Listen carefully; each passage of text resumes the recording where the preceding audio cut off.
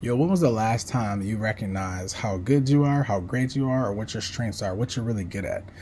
Listen, there's a workshop that I do, and in the workshop, there's an assessment that comes along, and it shows what's called strength-based insights. Some of you might have taken the strength finders or different personality exams, but all of those assessments, what they do is they help you understand yourself better, right? The ability to self-assess. But it also points out some of the things that you're really, really good at.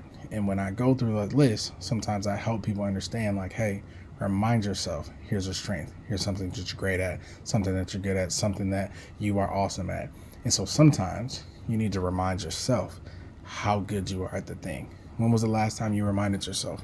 When's the last time you told yourself? When's the last time you looked in the mirror and told yourself, like, you know what, I am the bee's knees. I'm the bomb.com.